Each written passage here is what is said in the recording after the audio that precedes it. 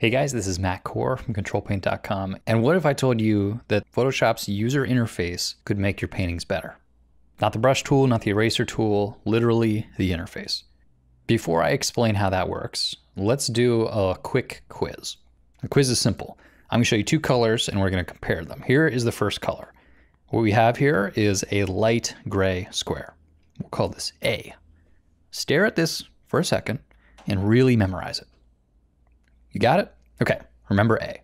We'll cleanse the palette a little bit. And now here we have B. Dark gray. You might even call it a little bit on the cool side.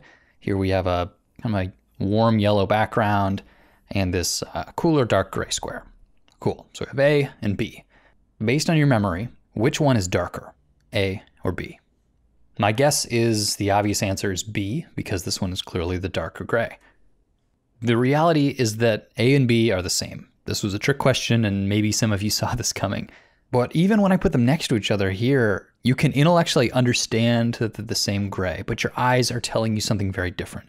Your eyes look at these and say, B is darker, A is lighter. And the reason for that is because of the relative way that we see color. Color does not exist in a vacuum. It is only possible when you can compare it to other color surrounding it. We could think of this as a positive space rectangle and a negative space background. Well, you really can't tell what color the positive space is without comparing it to the negative space. And if you think that this exercise is cheating a little bit because I'm using color around gray squares, here I'll make the whole thing black and white, and you can see it's almost even more visible. They really just look like different grays, even though I know they're not. In fact, each one is 50% gray. And this matters when it comes to paintings. The reason it matters is because we have all this negative space around our image. We have maybe a dark divider within the canvas itself. Here I have one big image and I have this gray blocker on top. So this is giving me a relative contrast. We have what's called the background color, which you can change. Right now it's on light gray, but I can change it to black. That would give me a different impression of my image. And then we have the interface itself.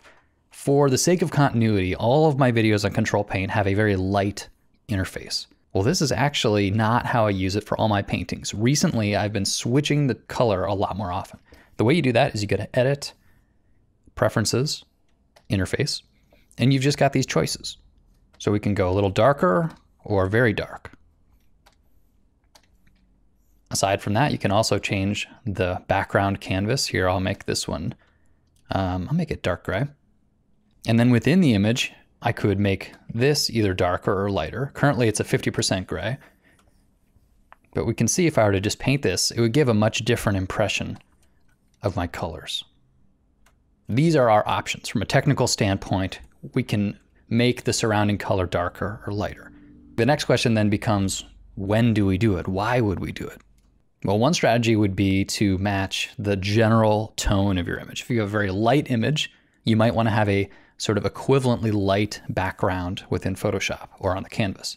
On the other hand, if you have a really dark image, having a dark user interface might just make it a little easier to see details in your image.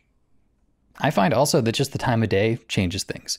If I'm working in the evening and my room is a little darker, I might switch to a dark interface. If I'm working in the middle of the day, sometimes the light interface is a little bit easier to see. But the fact is, I do change the color of the interface and the color of the canvas more than you'd expect. And I encourage you to do the same. Thanks for coming to the site, guys.